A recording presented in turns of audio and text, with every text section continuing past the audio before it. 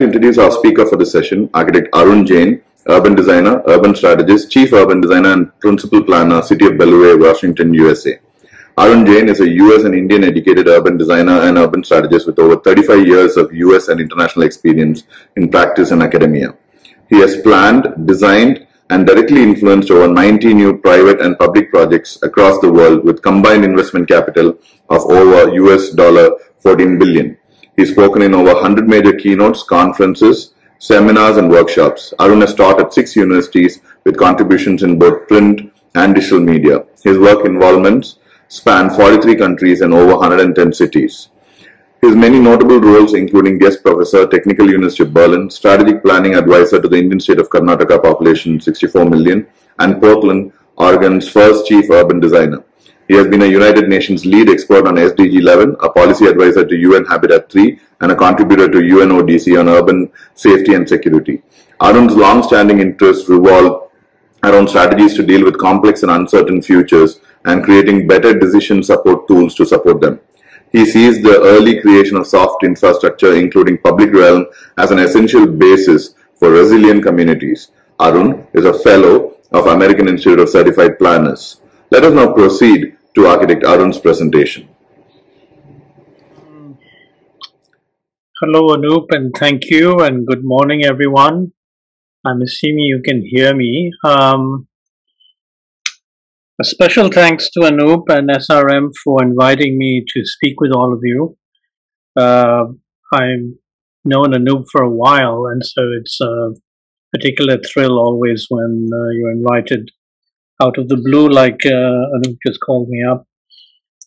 I'm going to share with you a very integrated perspective of sciences,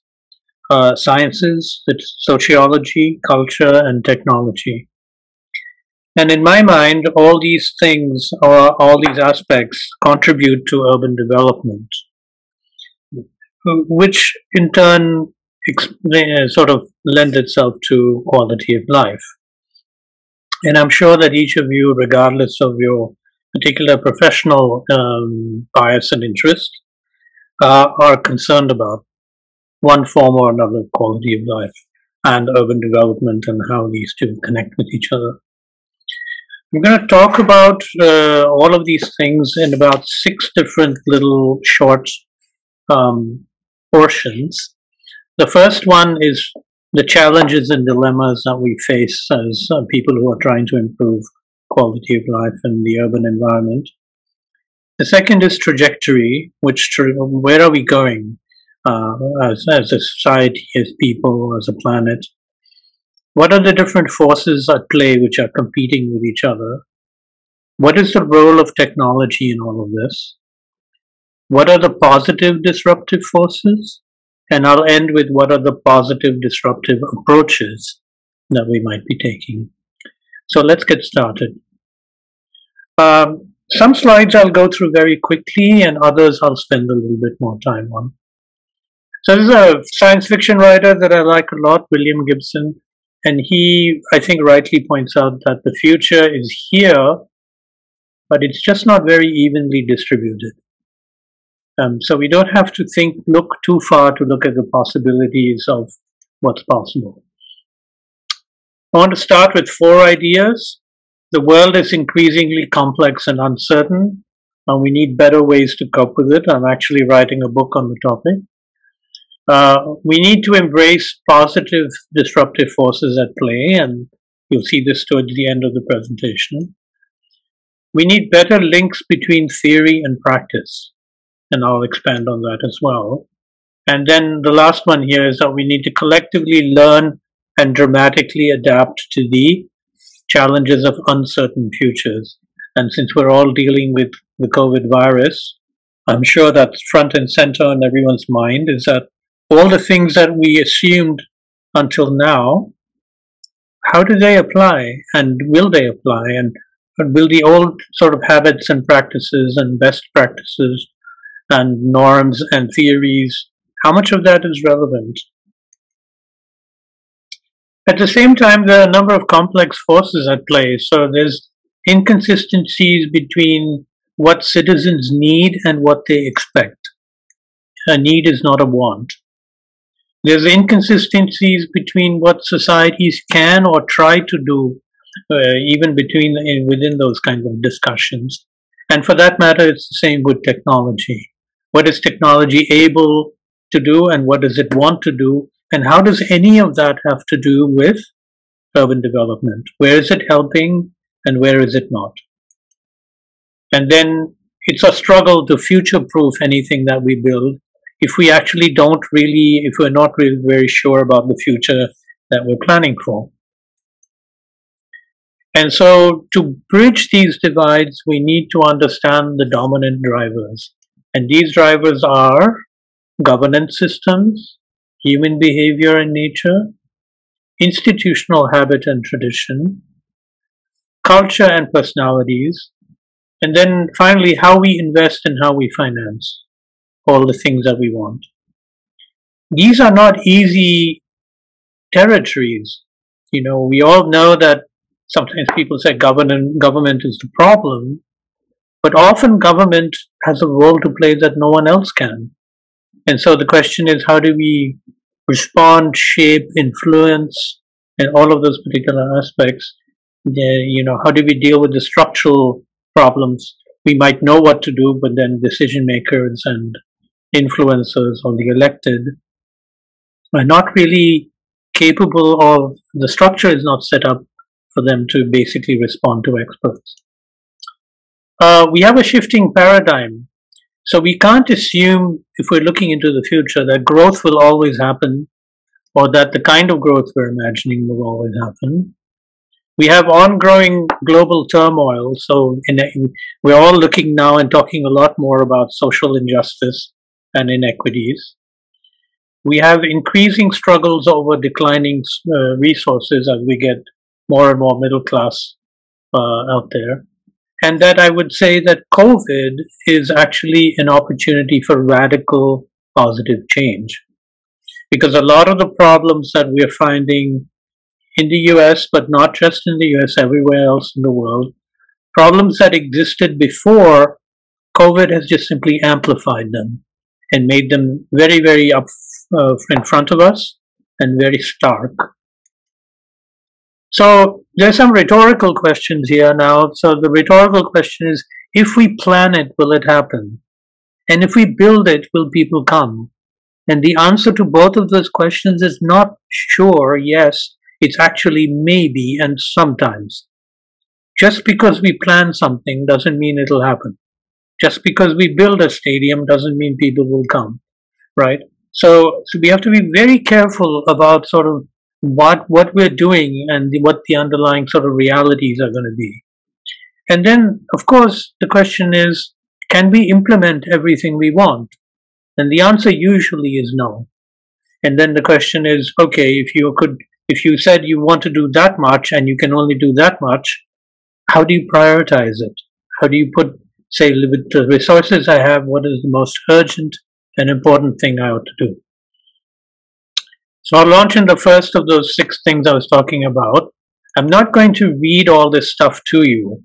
Those of you that are students of urban history and sociology will know the name Lewis Mumford.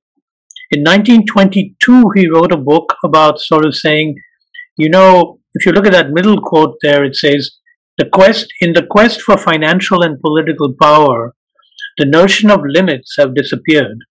There are no limits on numbers, no limits on wealth, there's no limits on population growth, there's no limits on urban expansion, and quite to the contrary, quantitative expansion has become the predominant issue. So the question is, we are both alienating entire groups of people because they can't afford things, but we're also quantifying everything. Instead of dwelling about quality of life, we're quantifying it and saying, how much resources do you have compared to the next guy? Okay, so similarly, another intellectual hero of mine, John Friedman, in his book, That Good Society, talks about the fact that the more we try to control people by putting one regulation on top of another regulation, we are actually destroying the whole notion of human individuality. And that basically, that's the main point there. Jane Jacobs, who many of you might have read, she's talked about a lot of things, but I think the one that's relevant here is we tend to mistake cities as problems of simplicity and disorganized complexity, when in fact they're exactly the opposite. Cities are problems of organized complexity, and I'll talk about complexity in a little bit. This is an old professor of mine, Russ Akoff, and he says, this is worth reading. He says, desire and improvement cannot be imposed on one by another. To try and do so is cruel as well as futile. Development cannot take place until its time has come and when it is wanted, and so it should always be left as a matter of free choice. Now, that's true. As planners, we are constantly, or designers, we are constantly trying to say, I know what you want. But what if our stakeholders say, no, that's actually not true. We don't want it right now, maybe in the future.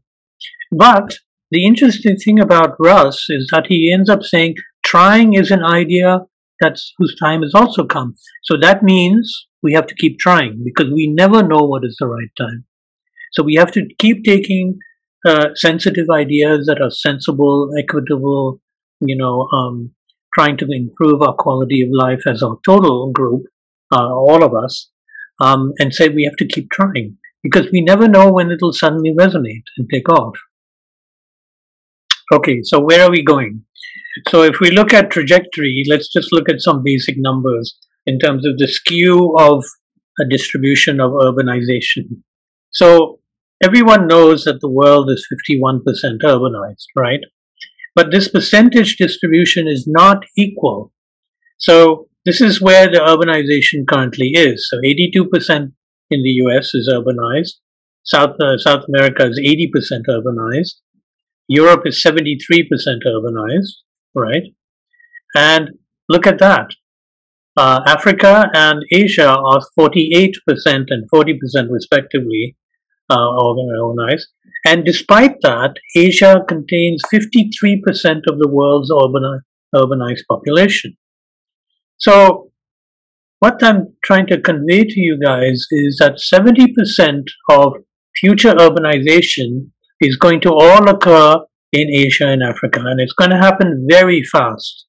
So in India, the urban population today is roughly 377 million, and by 2030, which is really 10 years from now, the estimate is somewhere between 5 and 800 million people will live in urban centers, right?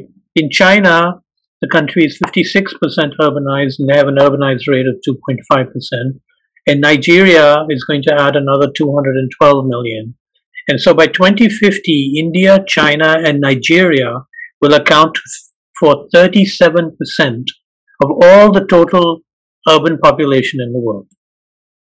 Those are scary numbers. And that changes the entire sort of perspective by which we have to look and say, how do we manage growth in urban centers? Some cities are going to remain in crisis. And yes, we should try and sort of fix them, but how do we manage the problem? So we have to both sort of look to the future for solutions, but even in the meantime, while we're trying to figure out what to do at that scale of change, we also have to figure out ways to soften the blow, make it as less horrible as possible for the most number of people, and I'll come back to that idea again. There are not many cities who are designed to handle disasters. So you can see in the various pictures here, there's, the food lines in India for people waiting to get fed, for migrant workers. There's Somali flood refugees. Even in the US, there's Hurricane Sandy. You can see the mess there. And even in the West Bank, or places like that. So what I'm trying to say is that heavy settlement and development pressures and a false sense of security are going to only increase suffering. The question I want you to all take away, and when you think about this, is, does economic growth equal social gain? And we keep assuming that economic growth is an essential part of an improved quality of life, and I tend to disagree with that. I tend to think it's a component, but it shouldn't be the driver. Quality of life has to do with many other things. You can live in a relatively modest house and still have a high quality of life. I think all of you, when you think about Vedic principles, when you think of basic other elements of Indian heritage, you should probably embrace that and know that, of course, it's possible. The social metrics and goals that we use should lead and become a basis for economic development, at least in planning. So it's not economics, it's social metrics and goals of social objectives. These are two kids, basically, this is a makeshift school under a metro bridge in Delhi. So the point is that you've heard it referred to is that I'm a great fan of saying before you do physical infrastructure, we should be creating the soft social infrastructure. And these spaces and places, unfortunately, they only happen when development that has been focused on jobs and sometimes on housing is already in place. And I'm saying we should turn it upside down. So the question is, where could we be going? And I will posit 4 different sort of development trajectories of where we could be going. And one of them is, growth, where we are growing, but we are just one step ahead of disaster. The second is constraint, which is much more optimistic or much more positive, let's say, where we have sustainable growth or paths in a low capital world. That is unlikely, but nevertheless it's possible. The third is collapse, where we have lots of local disasters and we have regional conflicts. And the fourth is transformation, which is superstructured system. The reality is that we're oscillating between option 1 and 3. I think each of you will recognize, either looking locally or looking at regionally or nationally or internationally, it seems like we're just one step ahead of disaster, and there's lots of local disasters popping up all the time, and certainly there's lots of regional conflicts. So number 3, we get into what are the realities and the forces at play. So look at this. This is inequity. This is Mumbai. This is preparing for the monsoon. Look at the size of the houses and the footprints of these towers compared to the informal settlements. Look at the density shift. So that versus that, right? And then you look at another place in the world. This is Johannesburg, where I was 2 years ago. And you look at single family, attached, nice, middle class, fancy homes compared to that, right next door, right? And then look at this. This is in also Cape Town in South Africa. This is a South African guy who takes a drone and puts the drone up and takes these pictures. And they are just really, they amplify the fact that we ought to be ashamed of ourselves, that we are just basically living like this right next to that, right? And by the way, the US is not far away from this. Another shot of from that. But this is Seattle. And you can see a fancy new apartment or condo building being developed right next to these blue tarpaulins, which are homeless people. And so, yes, we don't have it at the scale at which we see it in developing countries, but it exists. And it's shameful. It's absolutely shameful. They are hidden from the street because there's a fence here. But the moment they found this empty lot, they took it over.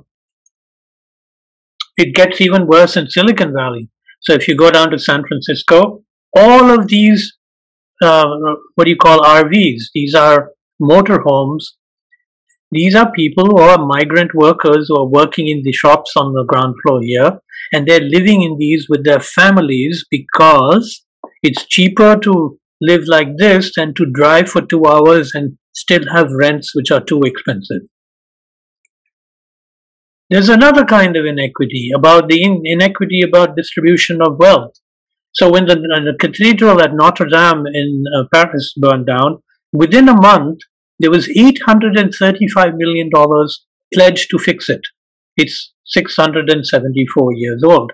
Look at the one next to it. 7,000 square miles of Amazon forest, critical for our planet, 55-million-year-old forest. The G7 basically contributed only 20 million. And so you have to ask yourself, what is the common sense in that? I want to introduce two more ideas which I think are very important. And one is, this one has to do with the idea of uncertainty. And just think about it this way. The quality of your life is in direct proportion to the amount of uncertainty you can comfortably deal with. So, as an example, look at this little video where there's a bird who's gone into a grocery store and is stealing potato chips. Now, that's uncertainty. How on earth could you plan for that kind of thing or avoid it, right? That's kind of the funny part of it. But complexity, when we look at it, is life is made up of collections of organized complexity, right? Our physical world is incomplete, open-ended systems. Our key to working with complexity, at least from my point of view, and I welcome you to argue with it, is not trying to overcome simplicity, but to embrace it. Now, I'm going to spend a little bit of time on this. There's a cultural anthropologist by the name of Joseph Tainter, who I like very much because he writes about why complex systems and societies fail.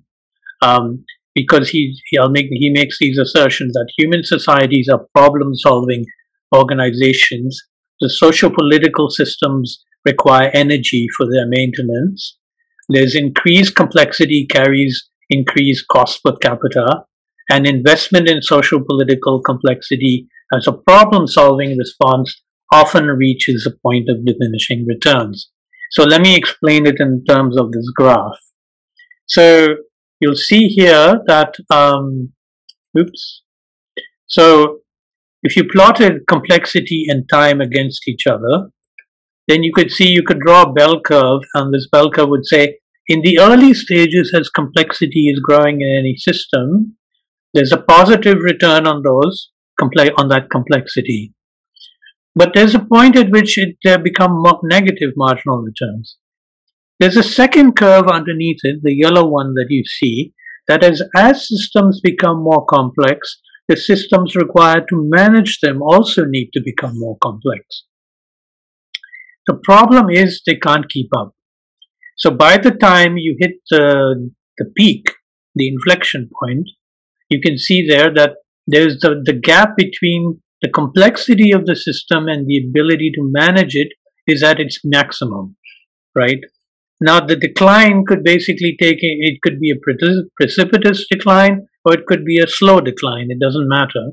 The problem is, where are we?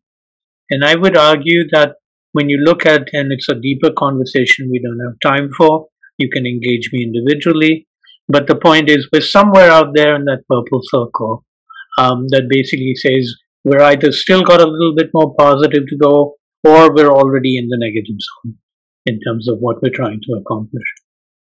Okay, so what this means is that we need to take into account vulnerability. When I was in Berlin, I taught a course on how cities can handle shocks to their system. We looked at Bhopal, we looked at Fukushima, we looked at Sandy, we looked at earthquakes, we looked at old fires, of Great Fire of London. The point is that we are more resilient against uncertainty and shocks when the social inequities in a culture are not so big. When the hard and soft infrastructure is good and mutually reinforcing. When the complex systems, meaning societies in this case, have adaptive and long-term approaches to development. And these goals are limited by all the things I talked about before, which is inflexible governance, institutional history, inherited social tensions, territoriality, and economic uncertainties. And these disasters, whether they are natural or man-made, tend to amplify the most vulnerable groups, the suffering of the most vulnerable groups. I'm not going to get very much into this slide. I just want to make a big point. Again, we can go back to it in there. You can see the heading. It says, theory is not practice. Now, having taught in so many universities and having worked around the world and done so many real projects, I can tell you for sure that one of the biggest mistakes is when you have some theoretical guy stand up and say, I know what you should do. Theory without practice doesn't make sense. Practice without theory doesn't make sense. And there's very few people who focus on integrating both of them. So the sum of this is, you look at this particular sort of element where you say, look at advocacy planning, participatory planning, and simulation models. Those are the three legs of the stool that I consider drive most of current and applied planning. There is a disconnect between those kinds of ways of interacting and deciding what should we do on the ground with all the theories that are floating around. And I'll leave it at that because we actually don't have enough time. So the next part is, how can tech help? So everybody is obsessed about technology. I'm fine with technology. I don't have a problem with it. But think about it this way. A wealth of information creates a poverty of attention. The more data you have, the less space you have to look around. You do not know where to look and what data to understand and how much of it is relevant and how much of it is superfluous. The second thing I would say is that there are no morals about technology. Technology is like a hammer. If you have a hammer, all you have is a hammer, and everything looks like a nail. You want to use it everywhere. On the other hand, it's just a tool. So you can use the hammer for something good, or you can use it to kill someone. And it's not the hammer's fault. It's how we use it. Okay. Technology is disruptive. We know this, but I'm talking about it in the urban sense, in the urban development sense. So, how much time do we have? About 10 minutes, I think.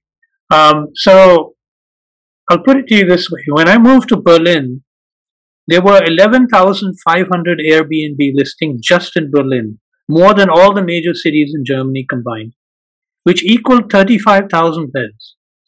When you take 35,000 beds out of the long-range rental market and you put them into the short-term rental market, you have radically altered the rental market.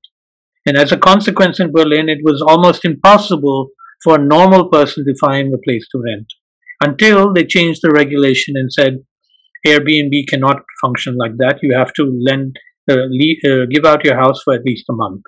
And of course, that changed the entire landscape.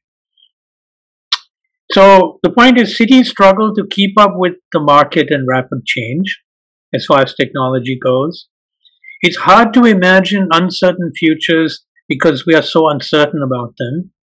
And it's easier for cities to leave innovation to the market and say that's not the role of government. On the other hand, if we don't create mechanisms to manage technology, we get some pretty weird looking skews. So I'll quickly talk about Rio de Janeiro. IBM put about $10 million and created this giant control center where they were managing and monitoring all the infrastructure in the city, from traffic to utilities to electricity to information flows and whatever. And then it was very interesting because the lower one, so they had two. They had one civilian, and then the military said, oh, we want one too, because we have to monitor social unrest and all those kinds of things. And it was the point is, nobody's really using them very much anymore, even though a lot of money was spent on them. So again, I'm going to run through these and we can revisit them if you have them in the Q&A and want me to revisit them. But here's what technology offers us: better access. But then the flip side of that, the counterbalance, is selective access. Can you afford what is being offered? The second part is better choices, but then sometimes you get information overload. You say, I can't make a decision, there are too many choices. Customization compared to obsolescence.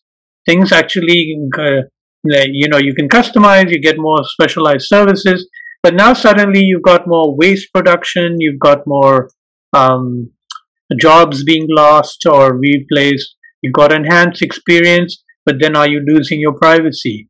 You've got comfort, efficiency, and safety, but are you suddenly now exposed to uncertainty and risk? Are you saying, I understand the situation better, but what opportunities am I missing? Am I doing more with less, or am I consuming more? And then the last one in this sequence is, let's look at reliability versus dependence. If I wanted to put this in a large graphic, here's how I see the world right now. You look at contentment, equity, capital flows, complexity, hyper change, resources, political will. Technology is pushing all of them. And what's following? The built infrastructure, economies, people and communities, learning, management and organization, leadership and the policy. And the last thing is the natural environment. Technology is screaming at us and saying, boy, do I have a solution for you. This is what really should happen. We should put learning first, the natural environment, and leadership. We should put these in some reasonable hierarchy and tell technology, help us with this from the back, from behind. Don't lead from the front. We should be telling all these different things, bubbles that you see in front, should be, in fact, driving what technology should do. We should say, do that.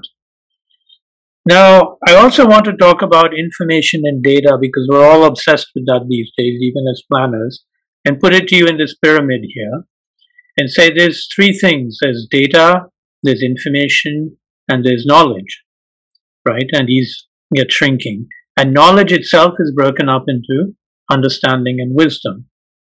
Now, I would argue with you that most of us are going back and forth between information and data. And the fact that we have too much emphasis on it. And I think we all know that wisdom requires time and experience. And we are just too fast tracking everything to basically even pay attention to that. We have no time left. Simulations are not predictions. Let me see, how much time do we have? Yeah, I can talk about this a little bit. So this is a real example. When I was the chief urban designer in Portland, the metro area, the regional planning authority, ran a simulation model on population projections and said by 2060 the population would double from 1 million to 2 million. Small by Indian standards, but nevertheless doubling the population. Everyone went crazy. The planning director went to the mayor and said, the hordes are coming, we need to double our infrastructure, we need to create new neighborhoods, we need to do all that stuff. All the neighborhoods started politically mobilizing and saying, oh, these hordes are coming, we have to politically mobilize against our single family homes now becoming apartment buildings.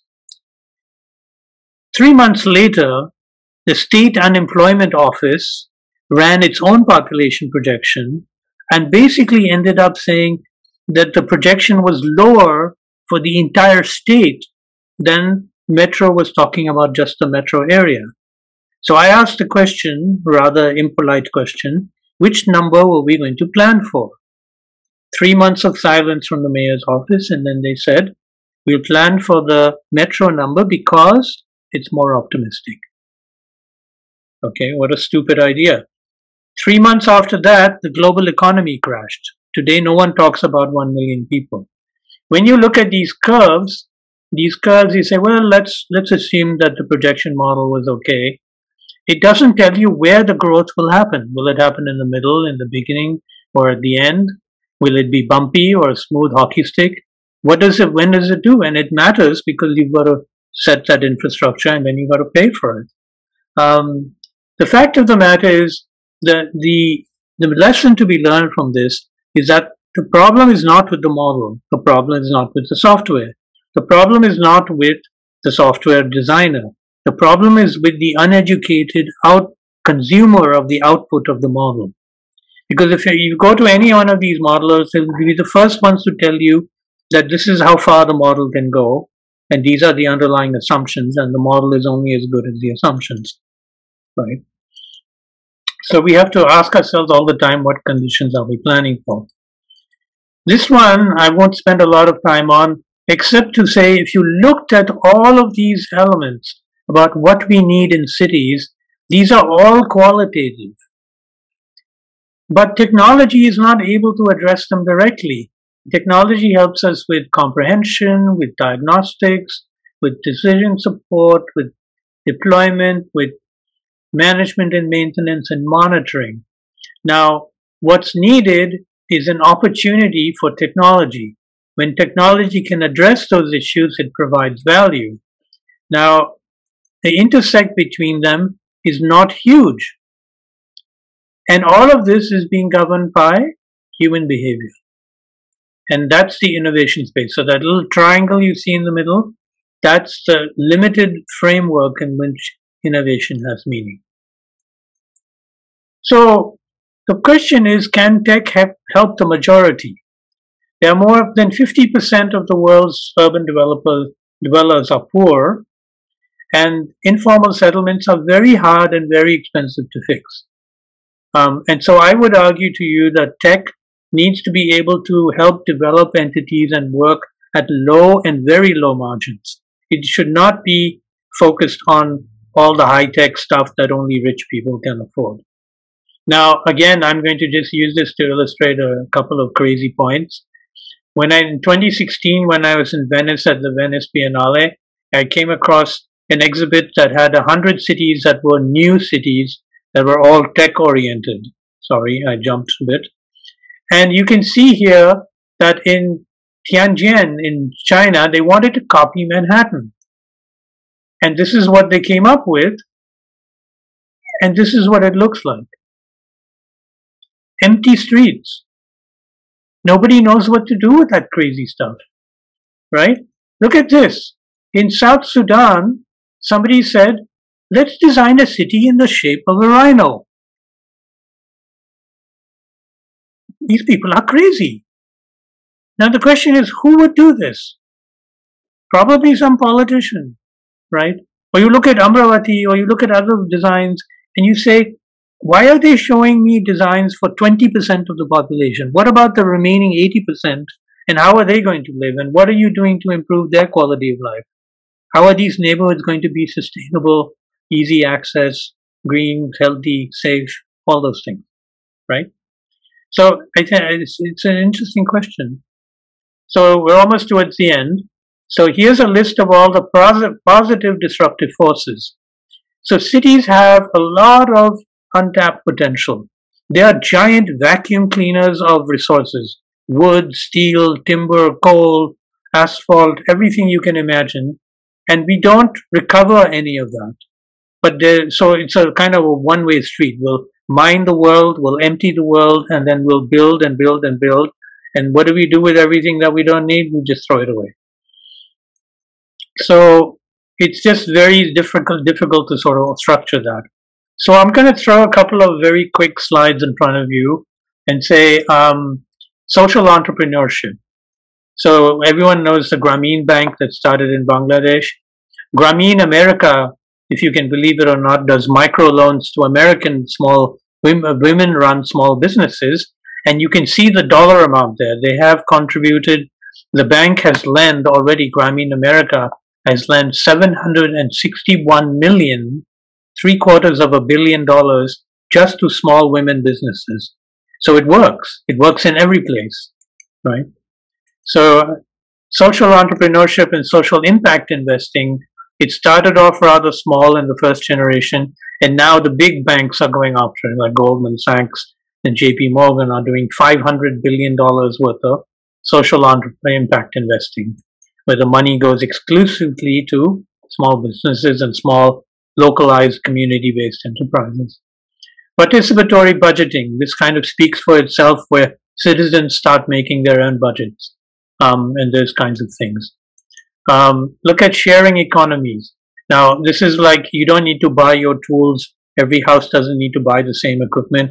You have like a library of tools and you can go borrow them and then return them. And what that does is other things. It creates digital literacy, job creation, skill development, and convenience. And the question is, these are ways to reduce expenses and doing that.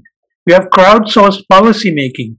This is what gives politicians heart attacks, because basically now people are deciding what the policies ought to be in a group, right? Okay, we're almost at the end here. So these are the, sorry, it should say 6. These are the positive disruptive forces.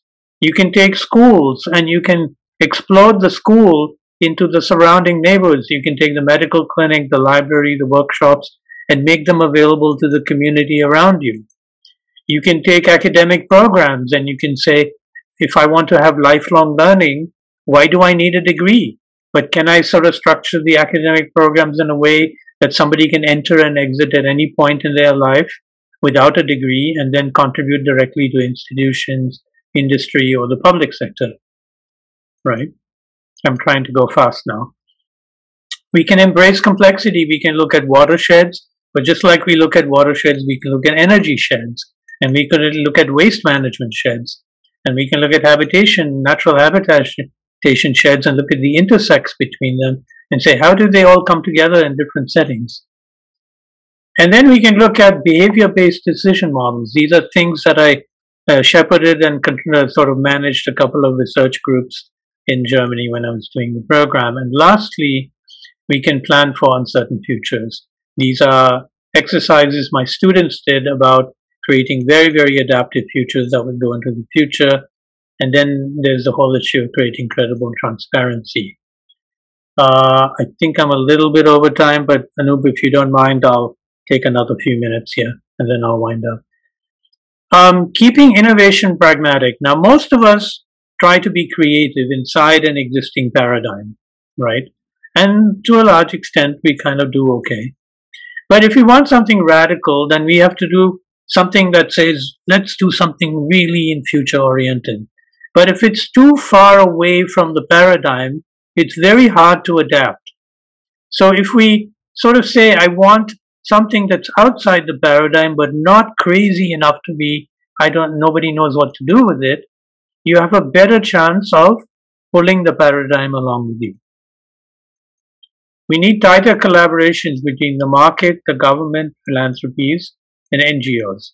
And I'll just say again that the intersection space between them is really small.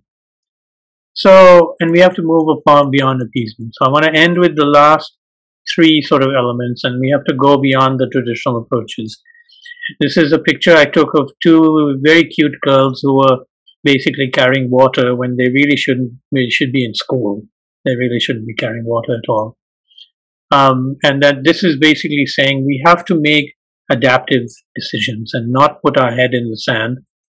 We do this individually, but unfortunately we do it in groups. Okay, now the last 3 slides here are my recommendations to you. 4 slides really maybe. One is develop strategies that consolidate and reinforce your urban assets. So the 3 things which I'll come back and end with are preserve, enhance, and create. Ask yourselves what is worth preserving, what is worth enhancing, and what is worth creating. The other is to manage crises. Develop preemptive and resilient urban design approaches to compensate for known and unknown man-made environmental crises. And this is because many cities will continue to just struggle to keep up, and that the goal is to say, if some part of my city stops working, can I design or plan the city so that the remaining parts can keep working and they can provide help and assistance to the parts that need it. And the third one here is social and cultural infrastructure. This is about integrating social and cultural infrastructure early in the planning and design of physical urban environments. And this is because social institutions take time to mature. Their physical and urban manifestations are sensitive. They are hard to create and easy to destroy. Those are the basic points. So I'll end with this particular notion that you really have to preserve your urban essentials. You have to ask yourself what is worth reinforcing and enhancing. And the third is, let's think more carefully about what we want to create. You can see this diagram of the planner is pointing one way and the entire population is moving the other way. And the only way we can overcome this is to be brave. Thank you very much.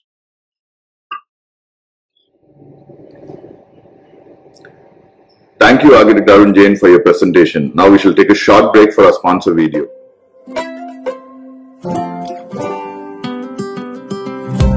While renovating my house, I realized that furniture fittings are more important than furniture aesthetics. That's why I trust EPCO for all furniture hardware. EPCO, simplifying lives.